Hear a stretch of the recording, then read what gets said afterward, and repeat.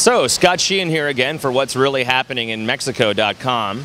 We're here at the Grand Melia CANCUN, which so far seems pretty safe. In fact, it is absolutely gorgeous in here. This must be one of the nicest lobbies of a hotel I've ever seen in my life. As you can see, there are many balconies and some lush greenery in which perhaps a sniper could find refuge and, you know, hide out, lying in wait for us. But, yeah, I don't know. So far, it seems pretty safe. I'm a little worried about the koi pond down here because there is a breed of killer koi, and they might just jump out and bite you. I'm going to give that a wide berth, but we're going to go on and see what's going on in here.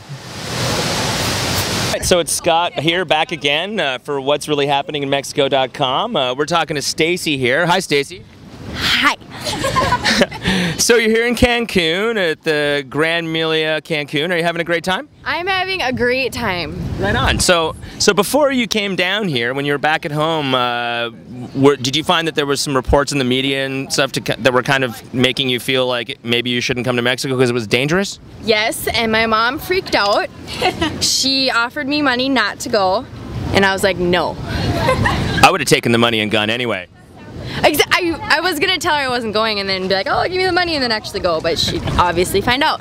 Well, that's good that you're honest. Yeah. So you're having a great time down here? You feel safe? I feel very safe. The buses aren't shady like downtown, or not downtown, but on the strip. It's not shady. It's fun.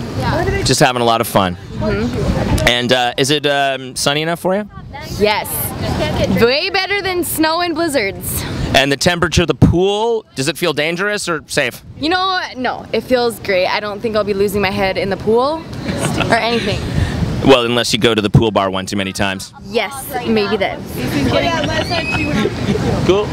Gee, it really seems here at the Grand Melia Cancun that the most danger I'm in is of kind of falling asleep and having a little nap.